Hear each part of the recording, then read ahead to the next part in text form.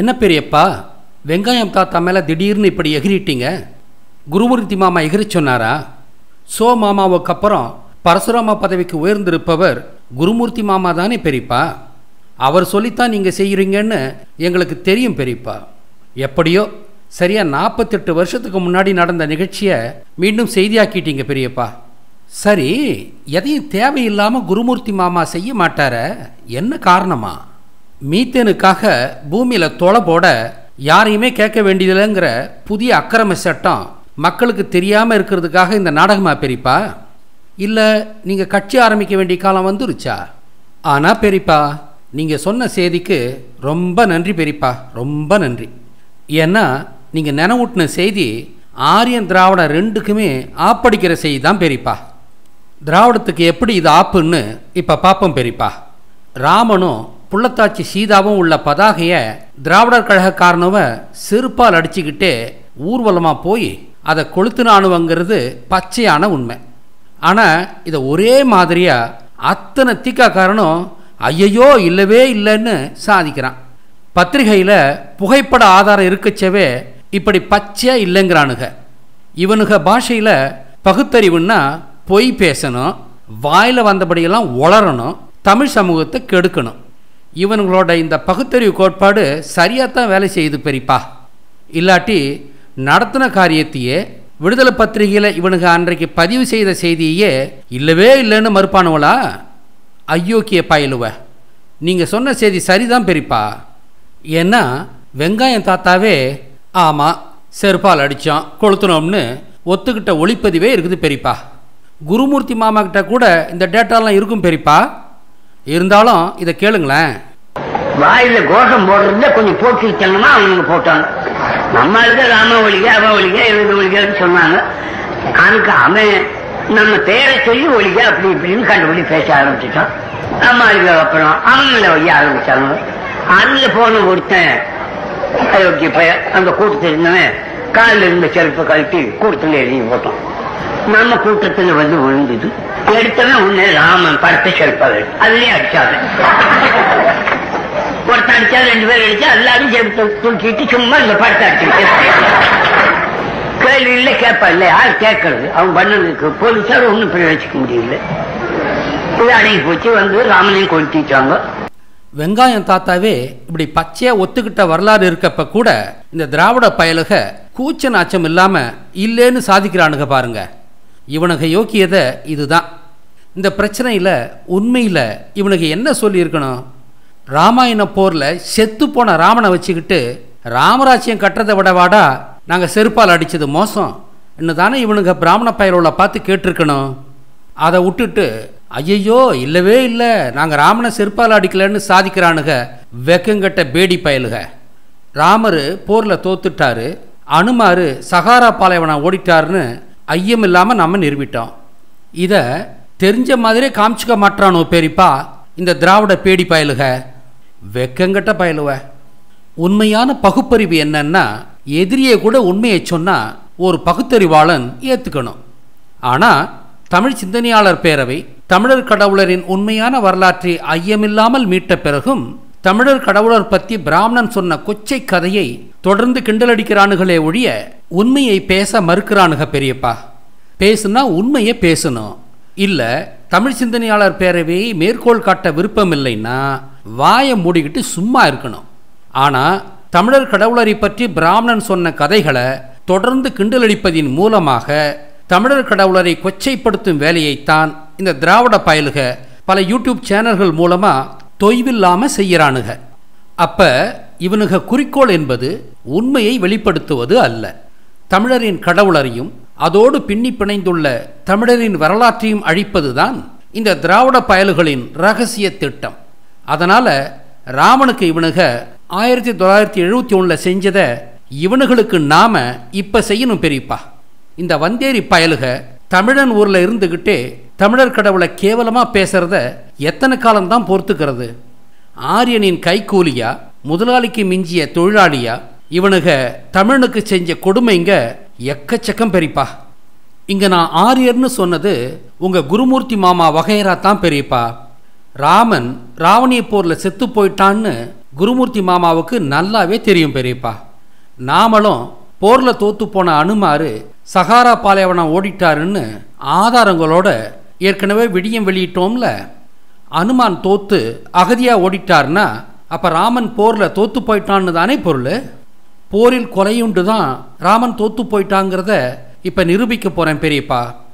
ராமர் சேதுன்னா என்ன, ராமர் பாலம்னா என்ன, ராமன் உண்மையில் பாலம் கட்டினானா என்பதை பற்றியெல்லாம் இப்போ சொல்கிறேன் கேளுங்க. போரில் மாண்ட ராமனை வென்ற ராமனைப் போல கதை கட்டி அயோத்தியில் பட்டாபிஷேகம் செய்து வைக்கப்பட்டதாக கதை இழந்தனர் யூத பிராமணர்.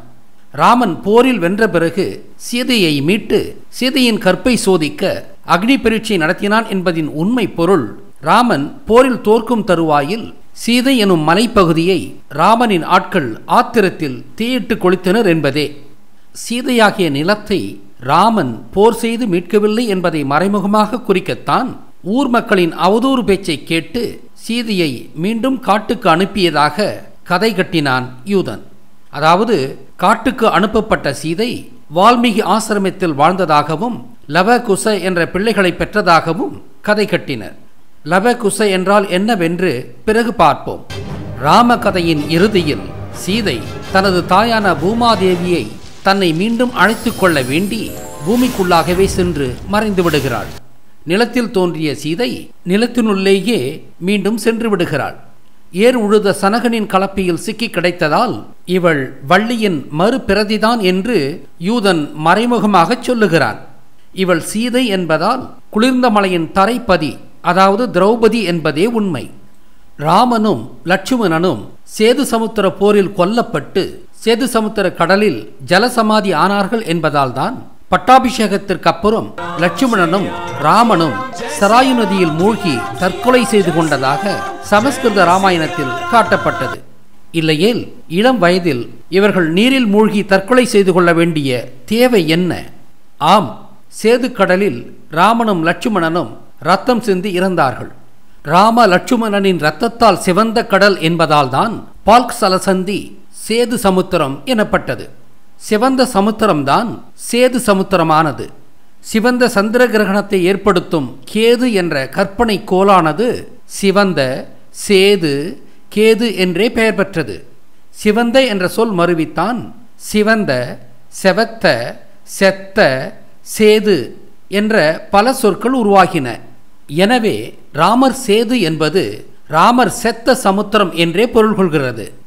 ஏற்கனவே ராவணிய போர் 2 முனைகளில் நடந்தது என்றும், தென்முனை போர் என்பது ராவணனின் தம்பி விபீடனன் தலைமையில் முருகனின் வம்சாவளி மக்களுக்கும், கும்பகர்ணன் தலைமையில் ராவணனின் மலைக்குடிகளுக்கும் நடந்த தரைப்போர் என்றும், வடமுனை போர் என்பது ராமனின் தலைமையில் சுக்ரீவனின் மலைக்குடி படைக்கும், இந்திரன் தலைமையில் ராவணனின் மலைக்குடிகளுக்கும் நடந்த கடற்போர் என்றும் கண்டோமல்லவா? ஆக வடமுனையில் நடந்த கடற்போரில் இந்திரனின் வான்வழி தாக்குதலால் மாண்டவர்கள்தான் ராமனும் லட்சுமணனும். ஆக ராமனும் லட்சுமணனும் சேது சமுத்திரத்தில் ஜலசமாதி ஆனவர்கள்தான். அதனால தான் பெரியப்பா உங்க மச்சினிச்சிகளில் ஒருவர் சாக்கேத ராமா சலமேலரா என்ற தியாகராஜரின் கீர்த்தனையை புலம்புகிறார். சாக்கேத ராமா சலமேலரா, சாக்கேத ராமா சலமேலரா, சாக்கேத ராமா சலமேலரா. சரி பெரியப்பா, இப்ப ராமன் உண்மையிலேயே பாலம் கட்டினாரா இல்லையா என்று பார்ப்போமா? நான் சொற்களை கொண்டு வரலாற்றை துல்லியமாக மீட்கும் கலையை உருவாக்கியவர். இப்போது தமிழ் சொற்களையும் ஆங்கில சொற்களையும் கொண்டு ராமன் பாலம் கட்டினானா இல்லையா என்பதை துல்லியமாக ஆய்ந்து சொல்கிறேன். பாலம் என்பதற்கான பழைய சொல் கண்மாய் என்பதுதான். அந்த காலத்தில் ஆற்றின் குறுக்கே மட்டும்தான் கண்மாய்கள் கட்டினார்கள். கண் பிளஸ் வாய், கண்வாய், கண்மாய்.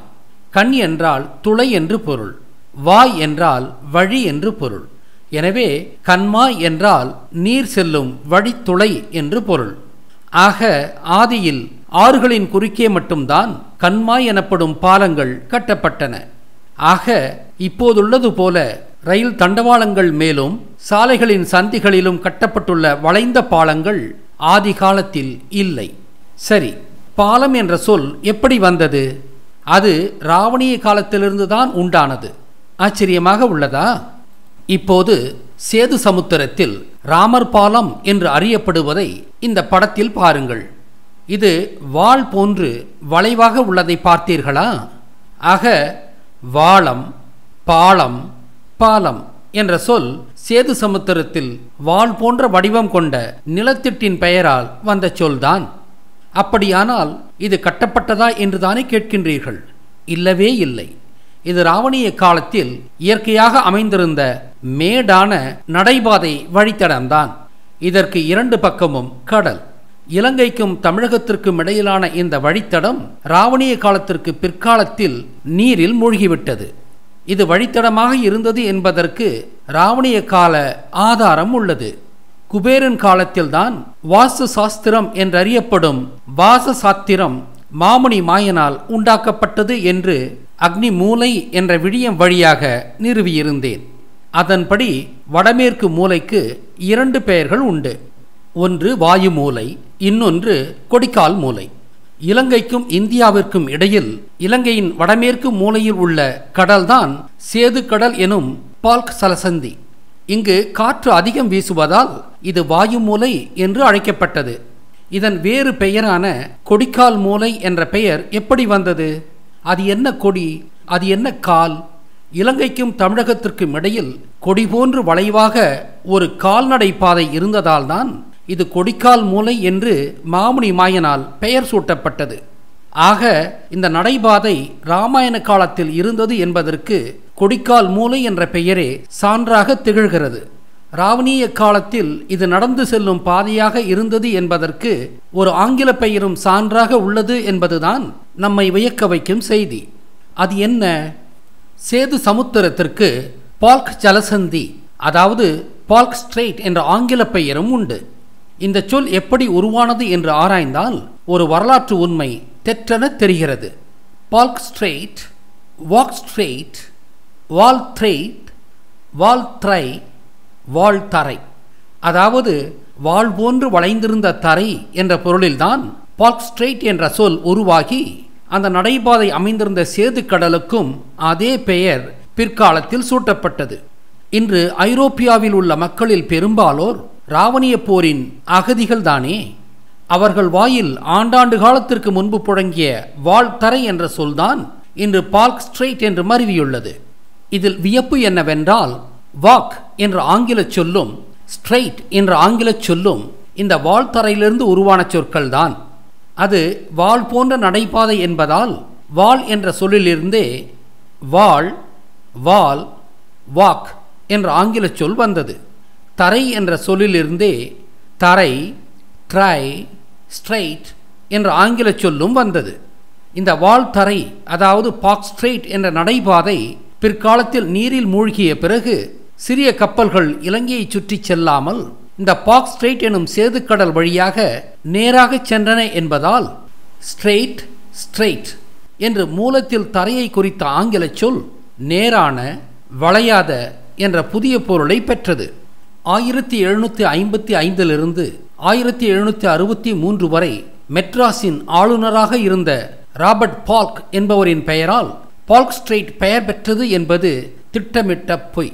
இது பொய் என்பதற்கு ஆதாரம் ஸ்ட்ரெயிட் என்ற சொல்லுக்கோ சரியான சொல் மூலத்தை எந்த ஆங்கில சொல் மூல அகராதியாலும் கொடுக்க முடியவில்லை என்பதுதான். இந்த சொற்களுக்கு முழுமையான சொல் மூலம் காட்டியது நான் தான். ஆக ராமர் பாலம் என்று இந்த யூத கயவர்கள் சொல்வது ராமன் கட்டியது அல்ல, அல்லவே அல்ல. அது இயற்கையாகவே அமைந்திருந்த வழித்தடம்தான். அதற்கு இரண்டு புறமும் கடலே இருந்தது. ராவணிய காலத்திற்கு வெகு நாட்களுக்கு பிறகு கடல் மட்டம் உயர்ந்து அந்த பால்க் ஸ்ட்ரெயிட் எனும் கால்நடை பாதை நீரில் மூழ்கிவிட்டது. எனவே ராமன் எந்த பாலத்தையும் கட்டவும் இல்லை, அவன் இலங்கையினுள் சென்று போர் புரியவும் இல்லை. இந்த தரைப்பகுதியை ராவணனின் படை காத்திருந்ததால் இதன் வழி யாரும் உள்நுழையவும் முடியவில்லை.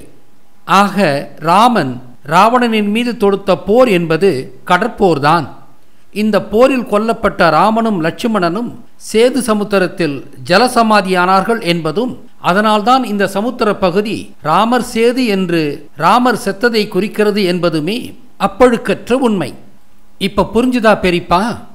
ஒரு பக்கம் திராவிட பயலுக அவனுங்க செஞ்சதையே இல்லைன்னு சாதிக்கிறானுங்க, பேடி பயலுக. இன்னொரு பக்கம் இந்த ஆரிய பயலுக ராவணிய போரில் செத்துப்போன ராமனை ஜெயிச்சு ராமராஜ்யம் அமைச்சவன்னு உலகமாக கப்சா விட்டு இந்திய மக்களை ஏமாற்றிக்கிட்டு திரியிறானுங்க. இந்த நாட்டில் பிராமணனும் கார்ப்பரேட்டும் எதை ஒன்றாலும் கேள்வி முறையே இல்லாமல் பண்ணலாம்னு புதுசாக ஒரு சட்டம் போட்டிருக்கானுங்க. அது மக்கள் பார்வைக்கு வராமல் இருக்கத்தானே இந்த வெங்காய மேட்டரை நீங்கள் கையில் எடுத்தீங்க பெரியப்பா. இப்படியெல்லாம் நீங்கள் அநியாயம் பண்ணக்கூடாது பெரியப்பா, இது கொடுமை. உங்களை ஊட்டி வளர்த்த தமிழ் மண்ணுக்கு துரோகம் பண்ணலாமா பெரியப்பா? மகாபாரதத்துக்கு பழி வாங்க காவிரி படுகை பூராவும் கேள்வி முறையே இல்லாமல் மீத்தேன் எடுத்து நாசமாக்கலாம்னு யூதன் போட்ட சட்டத்தை மக்கள்கிட்ட இருந்து மறைக்க இந்த மாதிரி மக்க கவனத்தை திசை திருப்புற வேலையை நீங்கள் செய்யலாமா பெரியப்பா? ஓஹோ, உங்கள் போர் முறையில் இதுவும் ஒன்றா பெரியப்பா? அப்போ 2ஆம் மகாபாரத போரை தொடங்கிட்டீங்களா பெரியப்பா? எல்லாம் நல்லா யோசனை பண்ணி தான் முடிவெடுத்தியா? நான் ஆழமா யோசிக்காம எதையும் செய்ய மாட்டேன், உனக்கு தெரியும்ல. இல்ல, ஆட்சியே அவங்க பக்கம் இருக்கு. போடா, ஆண்டவனே நம்ம பக்கம் இருக்கா. பெரியப்பா, நான் பேசுகிற டயலாக் நீங்கள் ஏன் பேசுகிறீங்க பெரியப்பா? உங்களுக்கு சாத்தான் தானே பெரியப்பா? எனக்கு தான் ஆண்டவன் கடவுள் எல்லாம். உங்களுக்கு சாத்தான் தான் பெரியப்பா, சாத்தான் தான்.